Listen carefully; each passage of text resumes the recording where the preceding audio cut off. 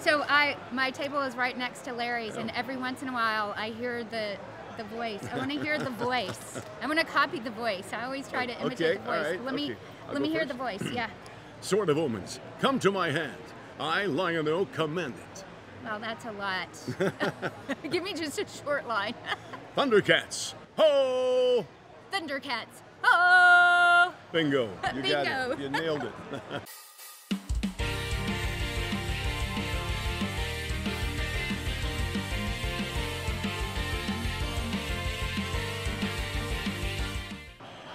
Elise Baughman here for Anime Adventures and more today, and I am with Larry, Kenney, and we have so many cool things to talk about. Oh, and we've got Irving in the background. He owns Ultracon, and that's where we are today. You can totally crash the party. I love when people crash. And oh, you're gonna have to walk around. Yeah, he'll walk around and crash. We've had so many people crash.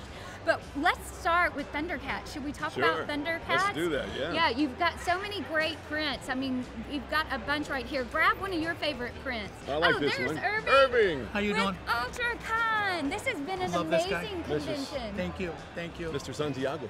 Mr. Thank you. Santiago, Guys, I'm everyone. gonna leave you with Elise. Thank you, darling. Okay, Larry, like thanks always. for Love you. crashing I our love you party. too, I loved you too. Oh, thank you. Okay, I got enough. I love you. Everybody loves Irving. He's a great guy. Everybody does love Irving. Okay, let's talk Thundercats. Yes. Yes, let's see yours. So great. Now, how long did Thundercats run? Well, we did 130 episodes. Wow. Okay. So as 3 seasons, I think. Mm-hmm. It went on the air in 1985, and it was on ABC, I think, for 2 years, and then it went onto, I think, Cartoon Network. It's been so long, I've forgotten. And it was syndicated for years, for a long time. Yeah. And then we did a reboot in 2011. Nice. A new version of the show, and that ran for a couple of years, and so it's been a nice run. So my table is right next to Larry's, and every once in a while I hear the voice. I want to hear the voice. I want to copy the voice. I always try to imitate the voice. All right, Let me hear the voice. Yeah. Sword of omens, come to my hand. I, Lionel, command it. Well, that's a lot. Give me just a short line. Thundercats, ho! Thundercats, oh! Bingo. You Bingo. got it. You nailed it. So, how was it? Do you have like a cool story recording Thundercats? Yeah, I think so. My favorite memory of doing the show, first of all, we had an incredible cast of actors. It's the best in the business, and one of them, his name was Earl Hammond. Earl has since passed. He played the main villain on the show. You have to have a villain, And, of course, yeah, always. Called Mum Ra. I don't have a picture of him. He's not in here because he's a villain. I didn't want his No picture. villains. But people who are familiar with the show will remember that Mum Ra was like a mummy, but then he could transform himself into this evil monster. So his line every show, at least once a show, was, "Ancient spirits of evil, transform this." And the character, if you'll recall, those of you who watched it, would actually, drool would come down his face. Well, Earl did that. Earl actually drooled. Oh, he would literally drool? He was literally. When he... and he would go like, "Ancient spirits of evil, and like this." So the rest of us in the cast would look ahead in the script to see when that part was coming, and we'd all move back into the corner. I even brought a piece of plastic one time. Oh, just did to you hold really? it up so that we wouldn't get wet. That's one of my favorite funny moments.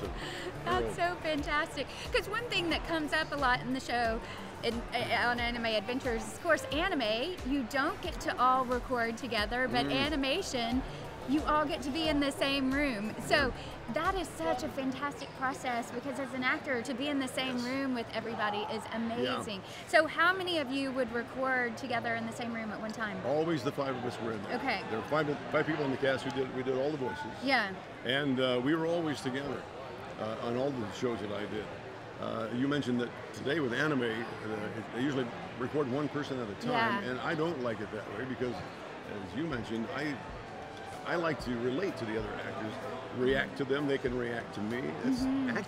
It's acting. Yeah. Acting and reacting. And I'm not sure, do you know why they do it that way now? I don't know. I never think, really asked. Well, part of it is such a technical thing as well, because you have to grab script, look at the screen so you can match flaps. So part of it is for technical reasons, I see. I believe. Well, you see, we did the voices first. Yeah, and then they animated to the you. voices, Yeah. so we didn't have to match lip sync. We didn't have to worry about, you matching just what's get to do on your the screen. thing. Yes. It must be hard to do because if you're trying to read the script and you're looking at the monitor, that's beyond me. Yeah, so you have to be good at the technical side and the acting side. Yeah. But I love when I get to, well, I love both, but I love when I get to do the animation where you're all there with a cast. Yeah. Are you interested in voice acting? Are you a professional actor or just interested in getting started in the industry? EliseCoaches.com is a great place to start with lessons. I've been taking lessons with her for the last 5 or 6 months, and in that time, I've been able to find my voice, find what I'm good at. If you guys are interested in getting started, go to www.elisecoaches.com. Well, let's talk about some other fantastic things that you have done. How cool is this? You're Count Chocula. For 40 years. For 40 years. 40 years I've been the voice of Count Chocula. And also, if you want to pick up that other picture, Sonny the Cuckoo Bird. Okay, can we hear those? Yahoo! I'm cuckoo for Cocoa Puffs. I'm cuckoo for Cocoa Puffs. Yahoo! Yahoo! That's it. Okay, Count Chocula. Well, Count Chocula is your basic vampire. Count Chocula cereal is coming your way. How about a monster for breakfast today? I actually got to sing that in one commercial. Oh, that is so fantastic. Yeah, you don't, like, I can't believe you have been the voice for 40 years. 40 years, That is amazing. And what I found out too at dinner is you're the voice of Skittles. Yes, I'm still doing Skittles after, I think, about 22 years of Skittles. Really? I'm the guy at the end of all the Skittles commercials that says, "Speak of the rainbow, taste the rainbow." Or the first word changes every commercial. The rest of it's all the same. Oh. It's like the newest one is "Squish the rainbow, taste the rainbow," and that might be "Discover the rainbow, taste the rainbow." So I told them early on, I said, "Why don't you guys book me for an entire day, and we'll record every verb in the English language, and I won't have to come in all the time." But then, of course, I remembered that you get session fees. You get session fees. That's right. So you're like, never mind. Yeah, I'll come back every day if you want. Yeah. Yes, every day. A different verb every day, so that you get a session fee every day. There you go. Yeah, there we go. Okay. Well, I actually didn't know that. That's a good bit of trivia. So now I'm going to listen to those commercials in a totally different way. Hey, I'm Edgar Avalos. Are you interested in voice acting or trying to up your level? Elise teaches group and private sessions. Stuff that I learned with her has been the business of voice acting, as well as trying to convey emotions with voice acting. You can find out more at EliseCoaches.com. So what's one of your favorite experiences as a voice actor? Put you on the spot, because you've been doing it for so long. Yeah, I've been, most of my life. Yeah. Well, I'm 75, and I started when I was 15. Wow. So 60 years. Wow. So you started when you were 15. Yeah. So did you just know at 15, like, boom, woke up and I want to be a voice actor? No, what I wanted to be, and I was at 15, was a radio disc jockey. That's how I got. Oh, at 15? At 15, yeah. Well, it was 2 months before my 16th birthday, so I was 15. Yeah. You know. In Peoria, Illinois. I'm from that area, and I got a job as a disc jockey. You know, playing the Beatles and you know, all the hits of the day. Yeah. And I had always done. I had always loved doing voices.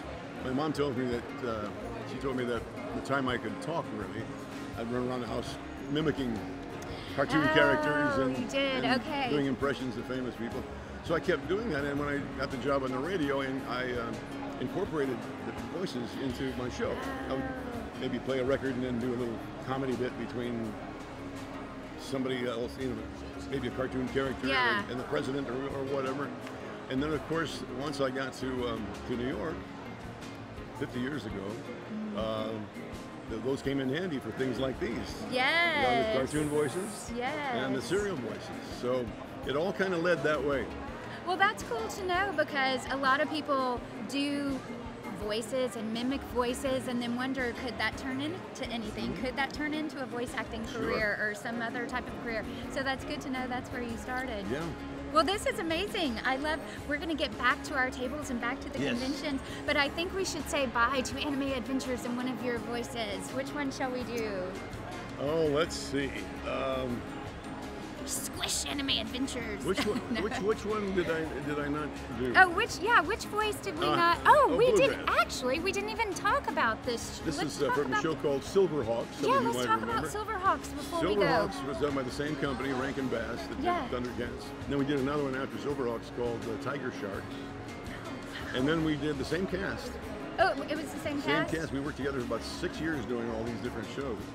Wow. And in fact, we also did 3 or 4 holiday animation specials for Rankin Bass. Rankin Bass got their start doing Rudolph the Red-Nosed Reindeer. Well, I was going to say, I recognize, of course, them. So, when we were kids, when I was a kid, I was watching, you know, Rudolph the Red-Nosed Reindeer and Frosty the Snowman. Oh, I Fred love Astaire them and so Burl much. Ives, you know. So when I got this job, it's quite a thrill for me, because I grew up watching Rankin Bass cartoons, and now I'm on 3 of them. You know? That had to be like a dream. It really was. I feel like everybody knows that. That Rudolph the Red-Nosed, yeah, Rankin Bass, sure. because of those shows. Yeah. So that's and this show, this was in space. The SilverHawks were, they were also, Thundercats were half human and half animals. That's why it's Lion-O, Jackal Man, another one of my characters. He sounded like...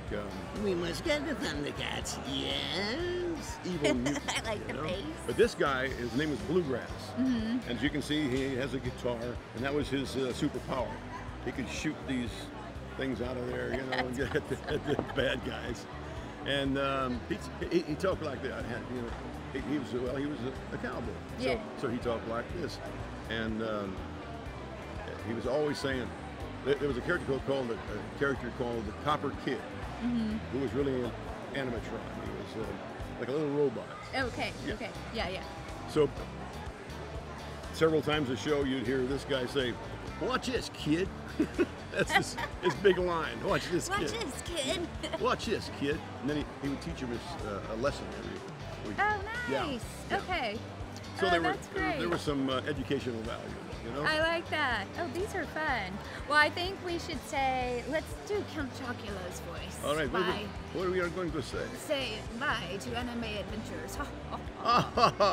It's been wonderful, but now it's time to say goodbye to Anime Adventures. Goodbye. Bye.